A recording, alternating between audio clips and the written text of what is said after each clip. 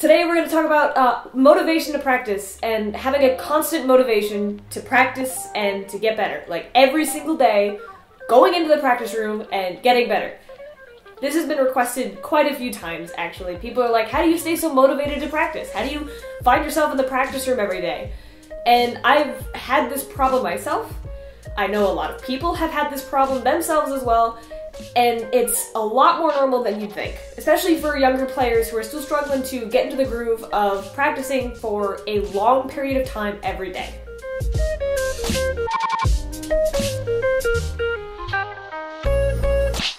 So, that's what we're going to be talking about today, is getting better every day, finding that constant motivation to practice every single day. So, I'll start with a little bit of a story. When I was in my undergrad, I said this already, but I struggled a lot with this. And I told my professor, like, hey, like, I know I need to practice. I know I need to go into the practice room every single day to get better, but I don't have the motivation or the will or the want to go do this. And so my practice sessions, I wasn't getting out of them what I could have. So I wasn't being as productive as I needed to be, as I should have been. So I went to him and I was like, hey, Mr. Professor, this isn't working. He's like, okay, he's like, go talk to this guy. So I went and talked to the doctoral student at our studio, and he was like, his first piece of advice was, you gotta treat it like a job. If you're a music major, you have to get used to being in a practice room and being alone for several hours a day. And, you know, it's a big deal. You go from, like, you know, high school or, you know, hanging out with your friends over the summer and you have like nothing to do and maybe practicing an hour or two a day in high school like I was not practicing a lot in high school, to being a music major, and you're making it now so that this is your job and then this is the thing that you have to focus on for the majority of each day from here on out. So you have to go from like what I was doing in high school, which was like half an hour to an hour of practice every day, and that felt like a lot, to getting used to 3 to 4 hours in a box by yourself, listening to yourself just suck for hours. And it's a lot. And for a lot of people, it just isn't gonna work. And that's totally fine. But if you're really committed to being a music major and doing music full time, you need to get used to that.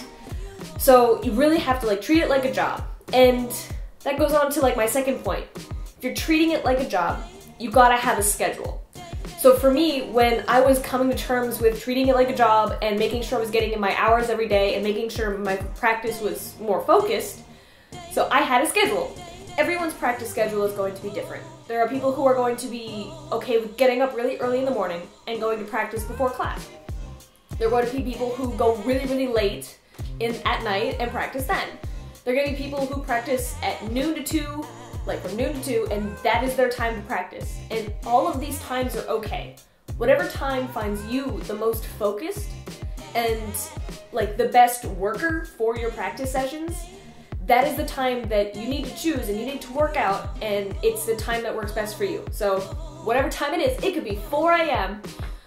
Oh boy, 4 a.m. Oh boy, 3 a.m. So it's 4 a.m. Who practices at 4 a.m.? It could be you. Probably not. I don't really know many people who get up that early, but if it works, it works. So I found out that I'm a morning practicer. If I have class at like 9, 10 in the morning, I'm going to be up at 7 and I'm going to be in the practice room by 8, so that I have at least an hour of really good warm-up and really good fundamentals, and I have some time to practice and put on my horn, and it helps me wake up for the day, it helps me get ready for the day, it helps me stay focused for the day. And even if I find like no other time to practice throughout the day, like at my undergrad at Florida State, the music ed program is very rigorous. There were days where I'd have class from 9 a.m. to like 5 o'clock, no, 9 a.m. to like 6:30 at night, and that included rehearsals.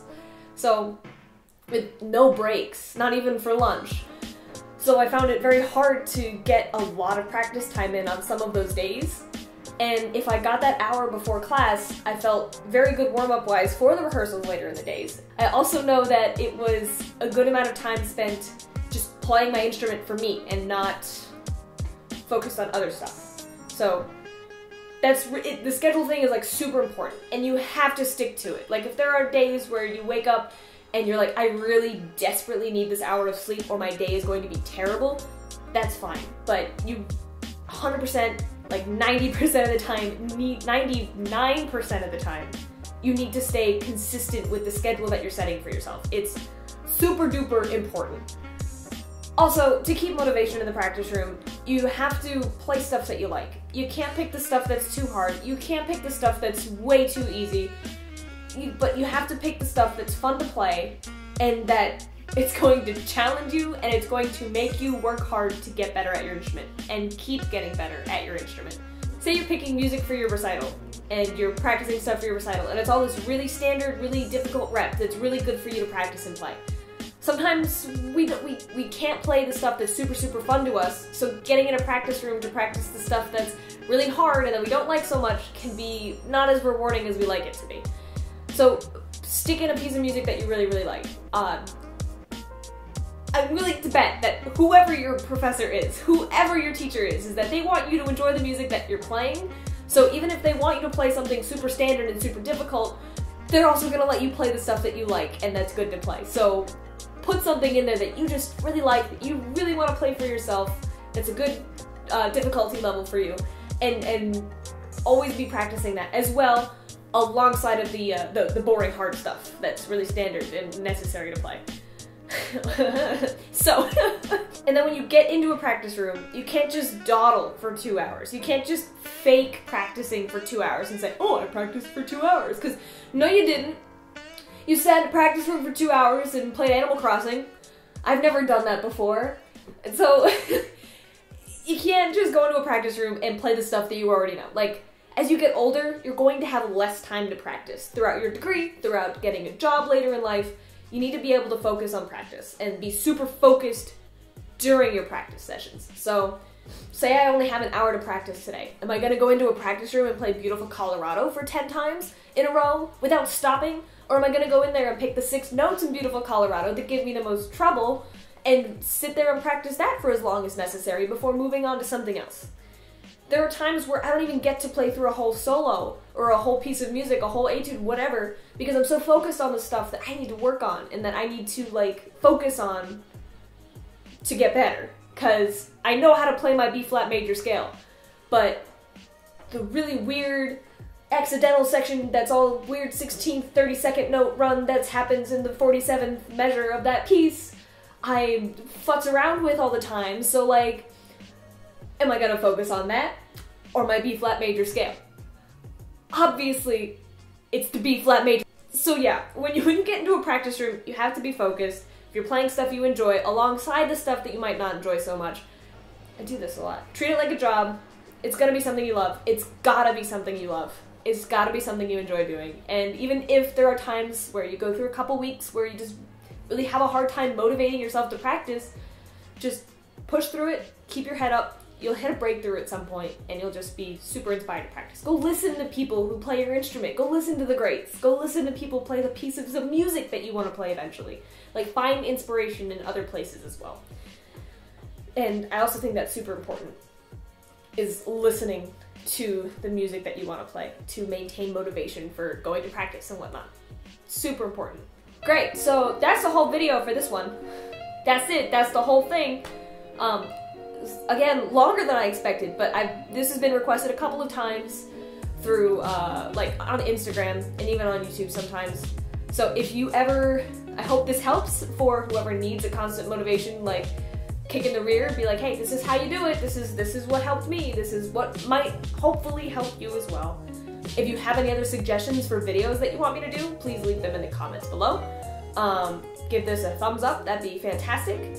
Please subscribe if you haven't already to my channel. Thank you so much for watching again. I really appreciate it. And I hope you all have a wonderful day.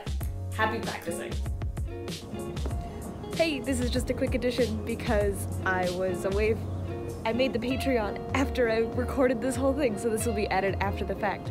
I did start a Patreon, so if you guys wanted to support me in any way, shape, or form, I'm gonna post the link down below, and right here, actually, hello. This is a great way to show that it would really help me out to cover my software editing costs and just other costs that come to me because I do edit videos on my computer.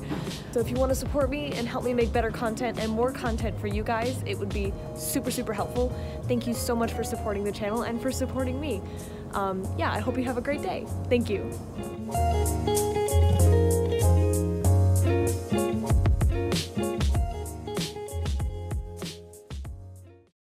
Oh, am I centered now? Hello.